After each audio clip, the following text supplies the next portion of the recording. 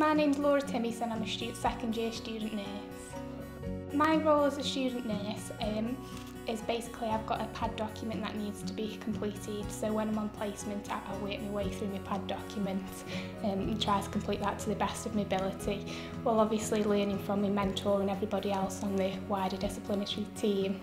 It's helped me massively with my confidence, it's helped me a lot with my communication skills. Before becoming a student nurse, I used to work in an office, so I thought my communication skills and everything like that were pretty good because I was on the phone, but it's completely different talking with somebody on the phone than it is communicating with a patient.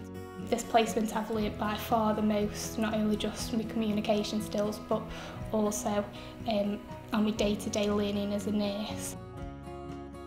I absolutely loved it. The whole team were absolutely brilliant.